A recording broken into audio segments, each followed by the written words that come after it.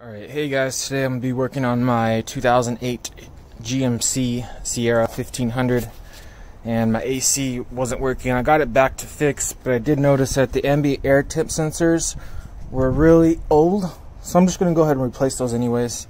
I got part number WT5591 from your local auto parts store, and it's really easy to replace these guys. You literally just unplug it, push it in the thing, and you're all set.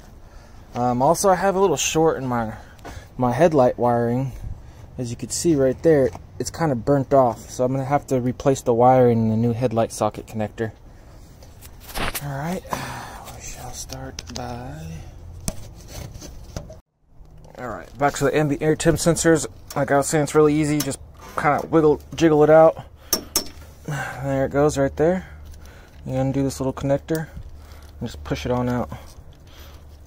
There it goes. There's the old one. And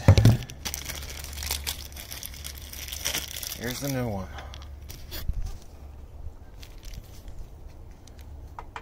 Old one, new one. Do here is just go right here.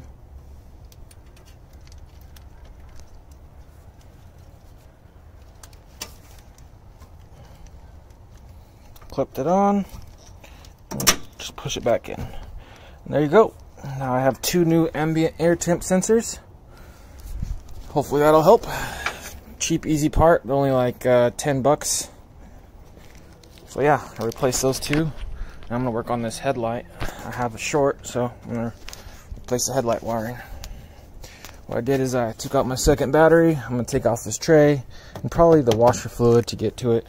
Could just pull the whole headlight out, but I think the bumper needs to come out for that, and I don't really feel like taking the bumper off, so I think I'm just gonna go work behind it.